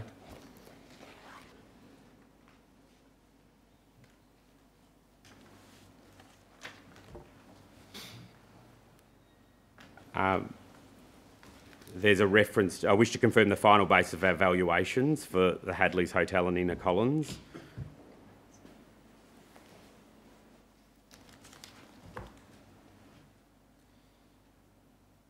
And the first is that all elements, leaving aside what's in brackets, contained within Hadley's and Inner Collins operated as one consolidated concern in one line. As instructed, this valuation will be hypothetically done both subject to the ACOR management agreement and assuming vacant possession. However, we note that subsequent to our original instruction, Mantra has been appointed to operate the Inner Collins development, and our valuation does not take this into account. Do you see that? I do. And then 2, all elements of Hadley's Hotel plus conferencing only elements of Inner Collins operated as one consolidated going concern in one line. And that would be done subject to ACOR management and assuming vacant possession. So they're the 2. The first is sort of everything in one line. Yeah.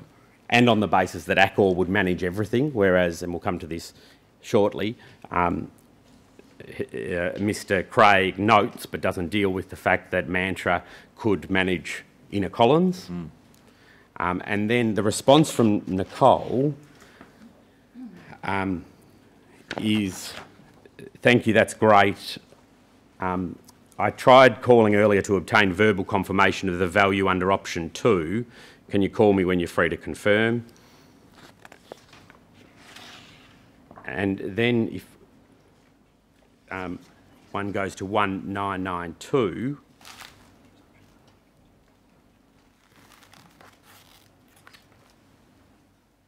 Mr Craig says, we have been focusing on the Hadleys plus Inner Collins conferencing valuation and have not obtained the Mantra forecasts. In any event, they would not be a like with like comparison. The Accor forecasts I have are for HH and IC operated as one asset, whereas the Mantra forecast would relate to running Inner Collins as a standalone operation, excluding the conferencing components, of course. This would make it another basis of valuation, and above that we have been instructed to carry out at this point in time per my email below. You see that? I do. And then the bank says, agree with your comments, can you advise the valuation of Hadleys only per valuation 2 as soon as possible? And then the report itself was provided. Now, as you know, the evaluation that was provided, if one goes to point 1887,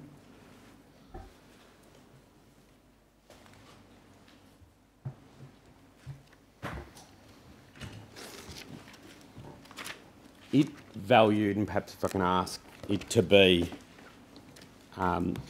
blown up, there's 2 market values as if complete.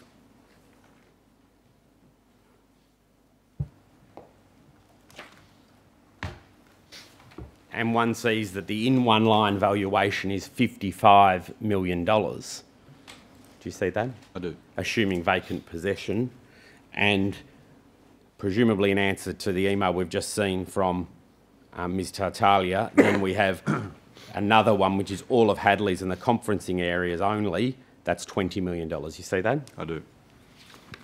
Now, the bank was aware at this time that, Mr Doherty had raised on a number of occasions, I think it might even be fair to say that he was badgering Mr Craig, the bank, regularly about the fact that he was concerned that this valuation was going to be performed in one line, wasn't he? I don't think I'd use the term badgering Mr Donnelly, but I think he was frequently pursuing that view and sharing it.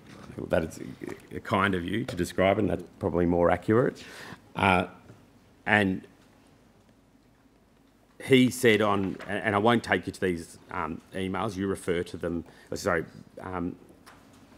won't take you to all of these emails, but if I can just take you to a summary of it perhaps in Mr Doherty's material at MED 13.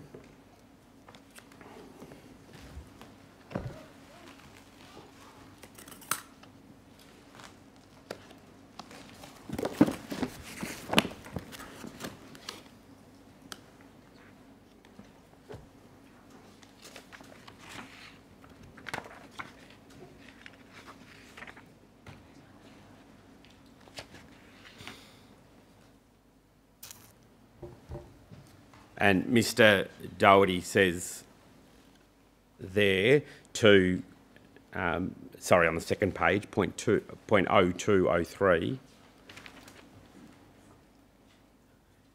he says, read the valuation. We're not trying to be difficult in any shape or form, but like you, we just want it done as soon as possible and make sure that it is the right valuation. My only concern with Craig doing the valuation is that he can only do it in one line. As he told me, he doesn't do strata title units. If we go with option 2, which looks like the most likely scenario, we will then want somebody else to value the strata title units. You see that? Mm-hmm. And he made similar, he expressed his concern in a number of later emails too, didn't he? I think that's correct, yes. and it was Mr Doherty's position that the true potential of the property would only be realised on a mixed-use development valuation approach, wasn't it? I understand that's the case. Perhaps it's a good time to come back to my offer I made previously about explaining how banks think about mixed-use development, because there are some permutations of that that are relevant here, I think. Yes, and I don't want to stop you from giving relevant evidence, So just quickly, so the valuation is one thing, and I'm not a valuation expert. It's, you know, we have 2 or 3 of the top valuers providing these valuations. For banks doing mixed-use development, though, one of the things that we would be very conscious about for apartments, penthouse-type sales, is pre-sales. And in the current market, you know, we generally would require 100% of those pre-sales to be contracted with deposits before we would lend against them. So a valuation is one thing.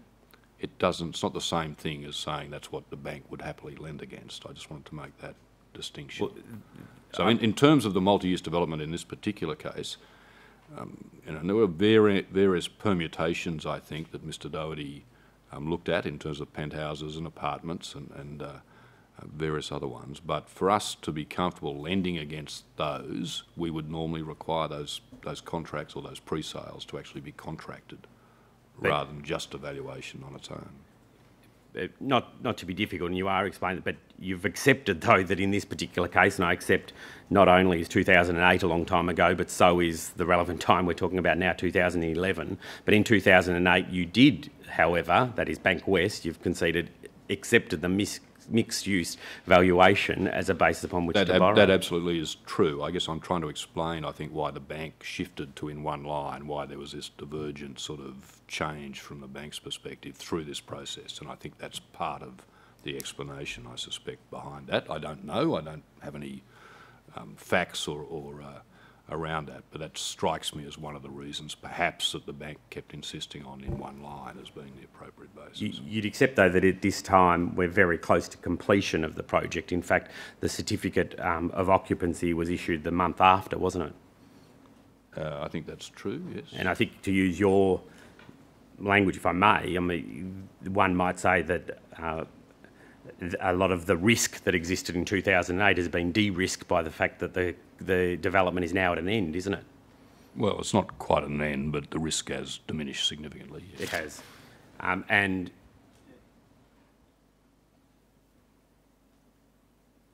Mr Doherty's evidence was that once this valuation was obtained, he was told that he was in breach of the LVR. Do you recall his evidence to that effect?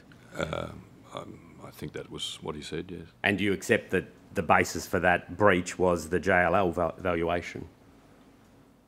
I can't recall whether we actually called that as a breach specifically in relation to this matter. We may well have. I can't recall. The valuation itself...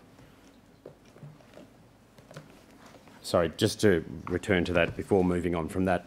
Sorry, is it your evidence that you're not sure whether or not Mr... from your review of this material, you're not sure whether or not Mr Doherty was told that there was a breach of the LVR? Is that... I think what I'm saying is I'm not aware we called the breach of LVR in a formal notification. I think Mr Doherty's evidence was around a conversation he had with someone. I'm not disputing that. I'm just unsure in my mind whether we actually issued a formal letter of LVR breach. There were letters that were ultimately issued because by then the tranche 1 facilities had expired, so there was a demand for payment that were made, and they didn't refer to LVR, they just required the repayment of the expired facilities. I just wanted to be clear about your question. You asked me whether I was aware of the LVR breach being communicated with Mr Doherty, and I heard his evidence that he was told verbally by someone in BankWest. I'm not disputing that. I have no basis to dispute that. I was just questioning whether we'd actually formally sent a notice of breach. That wasn't clear to me. So. Yeah, no, I understand your evidence in that regard, and you are right that there was no formal notice on that basis rather the notices were issued on the basis that the facilities had expired and required repayment.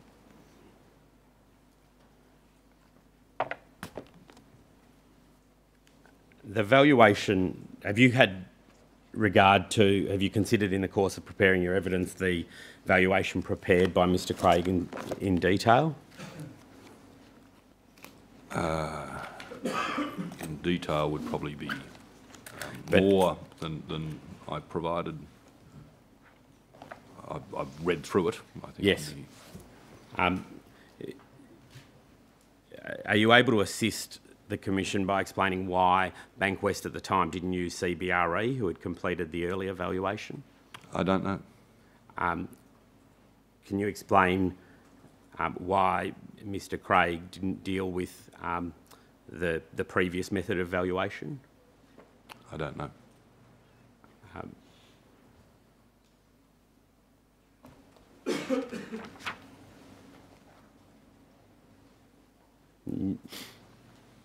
Now, Mr. Just before you go on, Mr Donnelly, can I just try to understand this a little better than I am?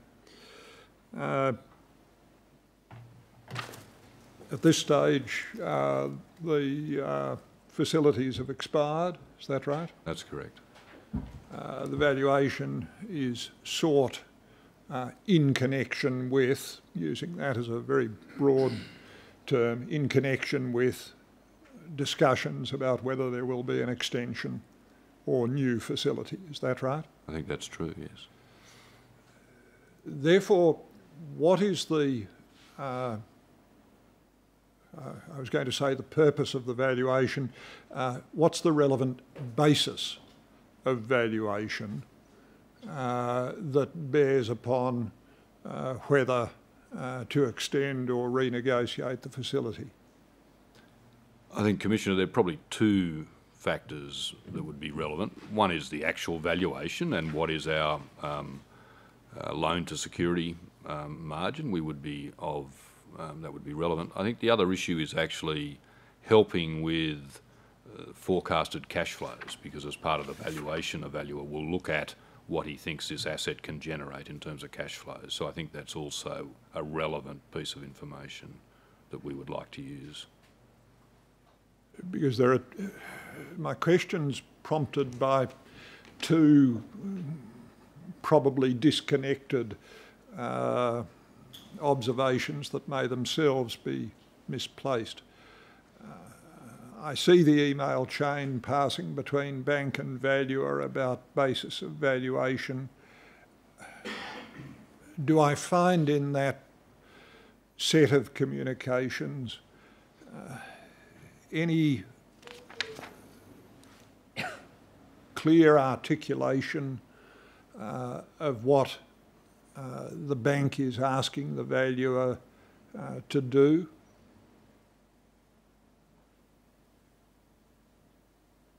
I think it's confusing to me when I read the scope. I think in the subsequent emails it's the bank's toing and froing in one line, plus have a look at these other sort of permutations. I think when I think about the timing of this, you know, the facility has expired.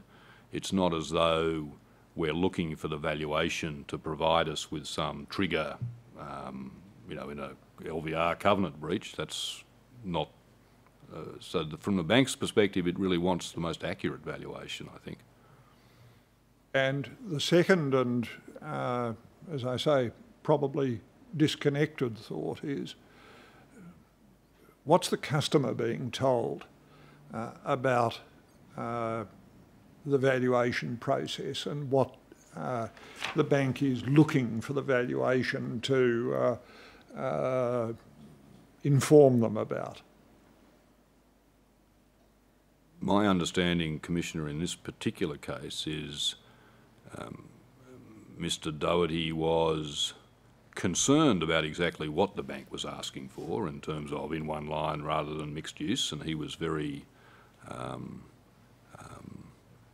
open, I think, in his views about the basis that the valuation should He had a view, and he made it quite plain to the bank what that view was. And so there was toing and there was open discussion around that. I guess at the end of the day, I sort of look at this issue and it sort of seems a little moot to me, because I'm not sure at the end of the day it was actually relevant to the outcome here. And I don't know whether the valuation should have been in one line or mixed use. I'm not qualified to respond to that. What I do seem to see from my review is it actually didn't have any bearing on the outcome. You'll need to explain that more to me than you have so far, I think. Perhaps if I could try and do it very briefly, and I'm sure you'll tell me if I'm not successful. There's a chance at that. So I think the facility had expired. Why didn't we renew the facility? And there's some evidence I think we've brought to that point.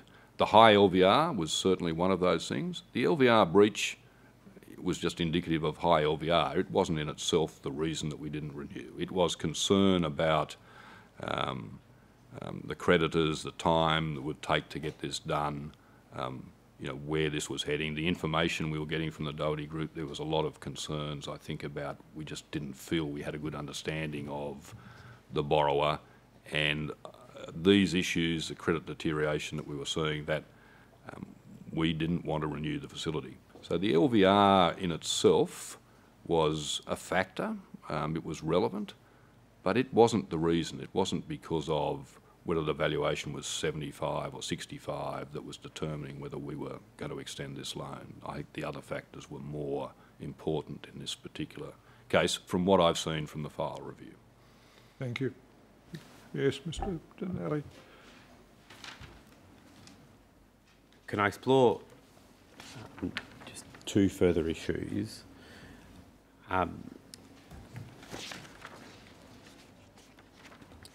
Just in relation to that, you knew that there was a certificate of occupancy in August 2011, don't you? Yes. And you've heard Mr. Doherty's evidence that he was waiting on the $3 million that would be paid on execution of a management agreement by Mantra. I heard that, yes. And the bank was aware, was it not, that Mr. Doherty was in financial difficulty, or his group of companies? I think that's true, yes. And that he owed money to the ATO? Yes.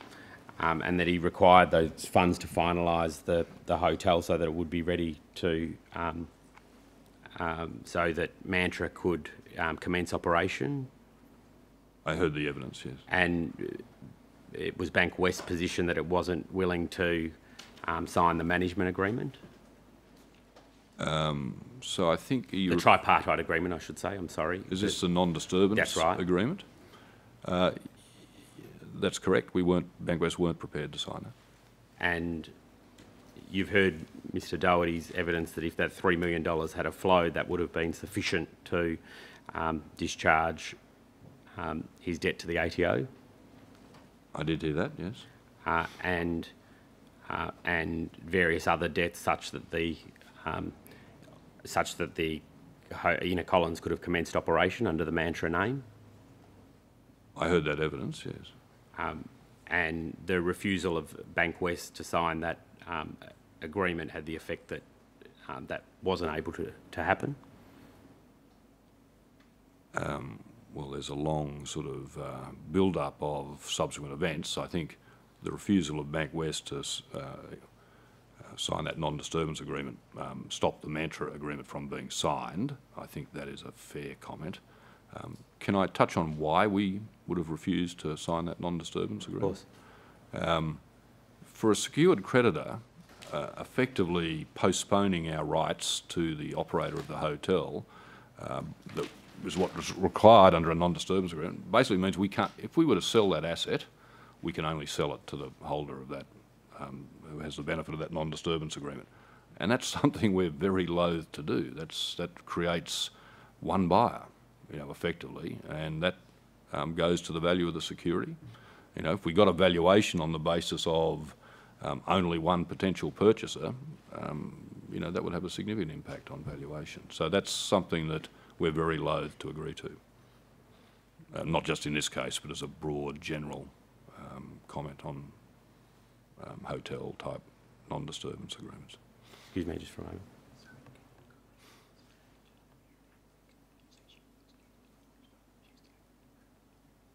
I'm not sure if a decision...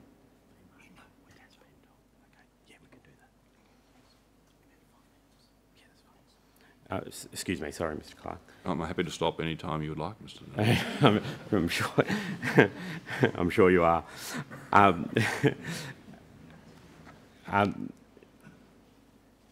Can I deal with briefly going back in time? As a result of Project Magellan, Mr. Doherty's file was listed as double red, wasn't it? That's correct. And would it be fair to say that Project Magellan saw a significant shift in the attitude of the bank to risk generally and also specifically in relation to Mr. Doherty?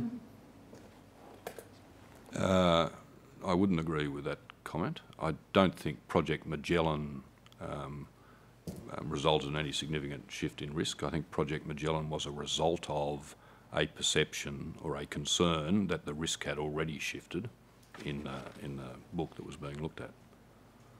I didn't, sorry, I forgot the second part of your question. No, then I said specifically, it resulted, did it not, in ultimately the appointment of investigative accountants? You will get much more fruitful evidence on Magellan, I suspect, from subsequent witnesses, but my broad understanding, I think there are 1,000+ files reviewed in Project Magellan, which was, I don't know, 10 or 20% of the BankWest portfolio. So it wasn't the entire portfolio, but there was a significant material part was reviewed. And just finally, can I just go back to the period in about August 2011? The hotel obviously didn't operate during that period until January 2012. I think May 2012. I think the hotel. I see. Well, the receivers were appointed in January. I think that's true. Yes. And in fact, the receivers sought some further funding from BankWest soon after their appointment. Yeah, I think the receiver overdraft got up to almost $4 million, I think. And in fact, ultimately the receivers appointed Accor to operate the Inner Collins, and it opened in 2012, is that right? April 2012? So I'm not aware who they appointed to manage it, but certainly May 12 is my understanding of when it opened. And it operated for about a year before it was sold? I think there was a endeavour to bed in the operations, I guess, before the sale process commenced. And ultimately and this Commissioner answers a question that you put previously. In your evidence, you set out what the property sold for. You're not going to ask me for the sum of those, are you? No. They are in my statement. Thank you, and it's my way of assisting the Commissioner through you, Mr. Clark. If you go to paragraph 85. I should apologise. We should have totalled them, I think. No, that's fine.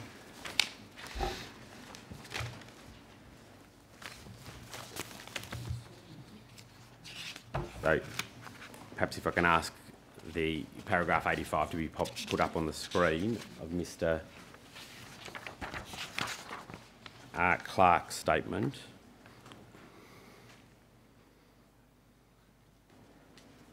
And the relevant property sold in September 2013, Hadley's for $8.325 million and Inner Collins for $24.9 million, is that right?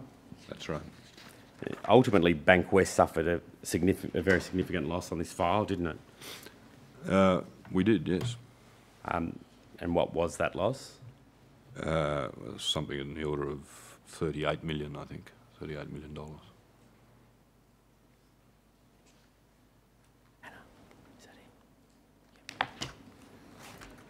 No further questions. Yes, thank you, Mr. Hodge. Mr. Stapleton, do you say you have, if you have no questions, we needn't get to any question of leave, need we? Ms. Collins. I have no re-examination, Commissioner. Yes. Thank you. Just before you leave the box, Mr. Clark, a question of more general application, take it away from these two particular case studies. A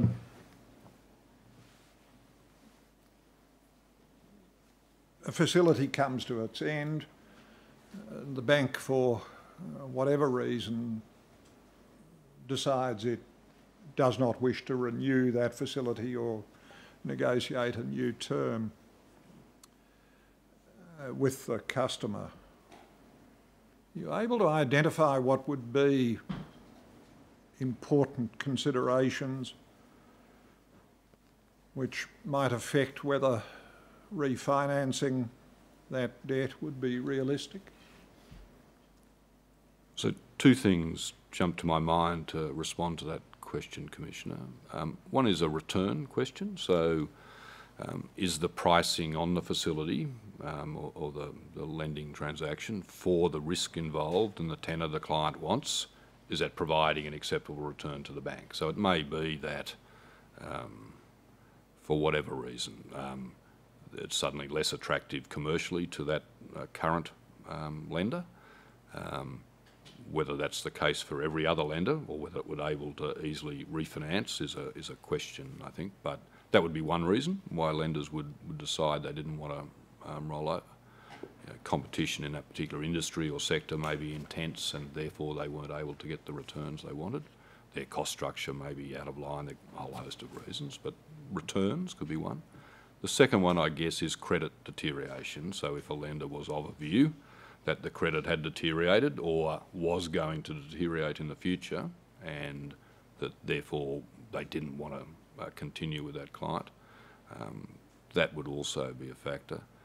The third one that jumped to mind as I was articulating the first two responses was the relationship. So it may be that the relationship with the client sometimes breaks down and it may be the trust and understanding between the bank and the client is not, from either side, not where it should be, and so the bank may decide to let it go at that stage. Yes. Does anybody have anything arising out of that exchange? No? Thank you very much. You may step down and you are excused.